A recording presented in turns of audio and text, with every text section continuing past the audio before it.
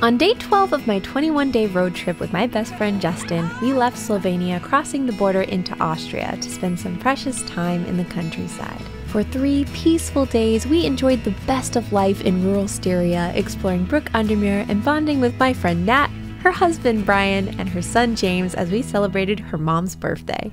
There are goats! As soon as we arrived, we dove into party mode, enjoying delicious Austrian dishes and live music at a mountaintop restaurant with a tremendous view.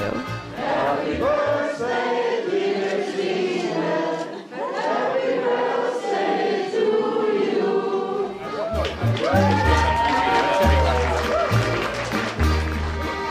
But I had a really good one.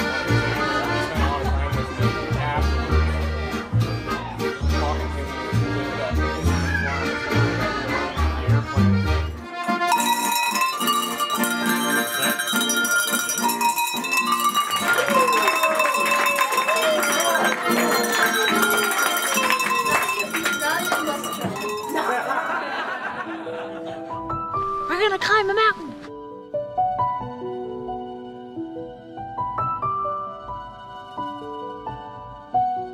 Bright and early the next morning, we set off to Bärenschützklamm. This 4.5-hour-long hike starts with an hour of regular trail walking through a misty forest, after which you pay a small fee to begin navigating a network of slippery wooden ladders that make this difficult mountain terrain accessible to those of us who aren't experienced rock climbers. I'm completely obsessed with how many waterfalls there are here. They're so pretty.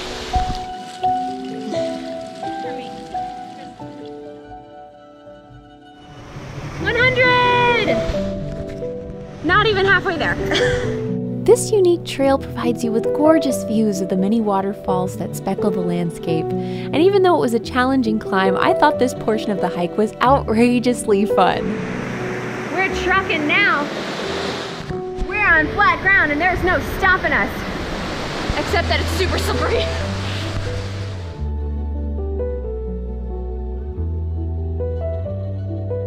All right, 10 minutes from the first hut. And no more ladders. I like the ladders though, I'm gonna miss them. Hey, this is a wild strawberry and it's teeny tiny.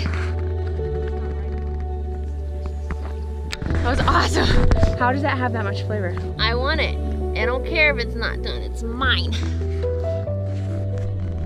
Oh, so good. In true Austrian fashion, there's a random restaurant at the top of a hill with no car access. Well, they can get here by car, but no one else can.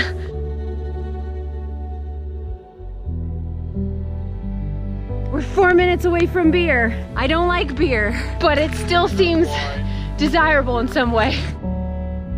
That's a huge beer. Apparently, delicious restaurants perched on mountaintops are a bit of a thing in this area, so after hours of sweaty hiking, we indulged in a deeply satisfying hot meal. Yeah. Ooh, noodles. Okay, yes. It has been a gorgeous, gorgeous day. We are topping out at about 8 miles for today. Maybe 9. We're not quite done yet. But we're going back down the way we came now. You don't go back down the ladders, it's too slippery and dangerous, so don't do that. All I want right now is chocolate. All the chocolate. All right, so we're gonna see how chocolate is made. Oh boy. This is the tasting spoon, so we can taste chocolate. This is good sugar. That is kind of good, actually. That does get bitter when you chew into it. I had one of these. First impression, Justin's like, yay, this tastes perfect, don't add anything.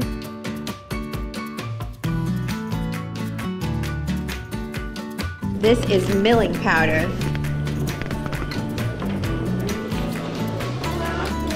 See?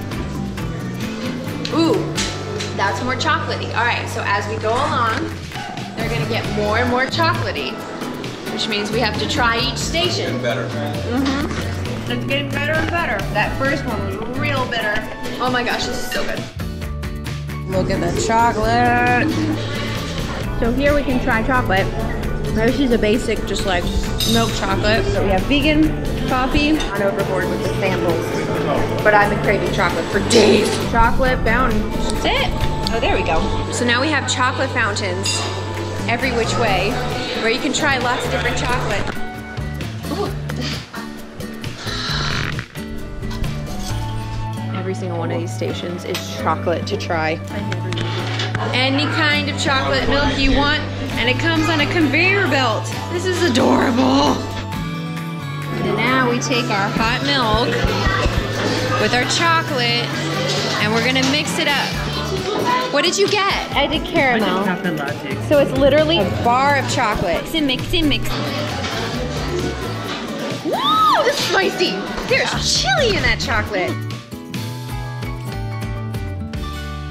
There's chocolate everywhere. This place isn't done. Each of these little gold things has chocolate in it. Oh, Justin.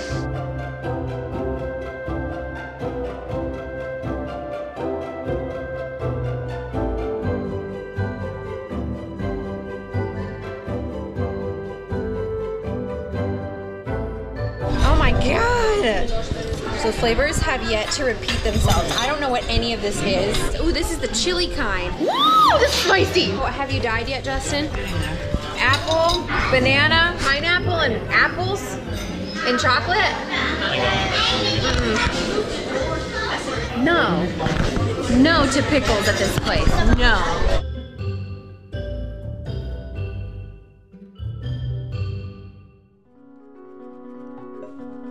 After the chocolate experience of a lifetime, we enjoyed a rainy stroll around the Green Lake. In the spring, melting snow floods this park, increasing the lake depth from 1 meter to 12 meters deep. Tourists used to be able to scuba dive in the crystal clear underwater park, but unfortunately, water sports were banned when tourism became too damaging to the environment. Thankfully, you can still enjoy the park when the water levels are low.